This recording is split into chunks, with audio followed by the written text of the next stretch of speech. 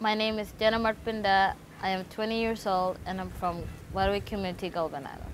I've done my Cert 4 in retail with Alpa because I needed more management skills, more communication skills, and more confidence skills. The training I would normally do is stocking up the shelves, working on the registers, doing the actual stock control order, and helping out with the takeaway ladies.